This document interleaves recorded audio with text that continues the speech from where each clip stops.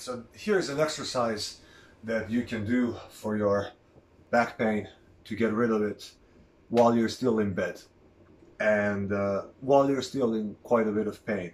So if you are still in bed and can't really move a lot, what you can do to get those abs stronger is bend your legs at the knees like this and get your back as straight as you can, as much as pain allows, and brace your body into the bed with either your closed fists or an open palm, whatever is more comfortable for you.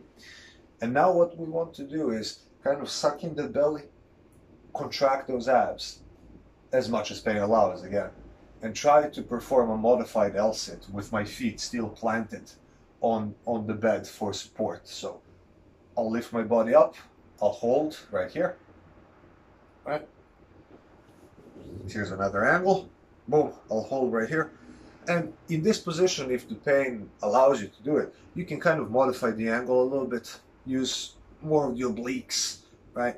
Squeeze a little bit right there, right? Move around a little bit just to engage different areas of your muscles. The more pain-free you become, the more you can start extending those legs forward, right? Forward like this, and then get up in that position, right? Now, the beautiful thing about this exercise is that you can do it in a seated position, on the bed, or with your legs hanging off the side of the bed, or even in a chair.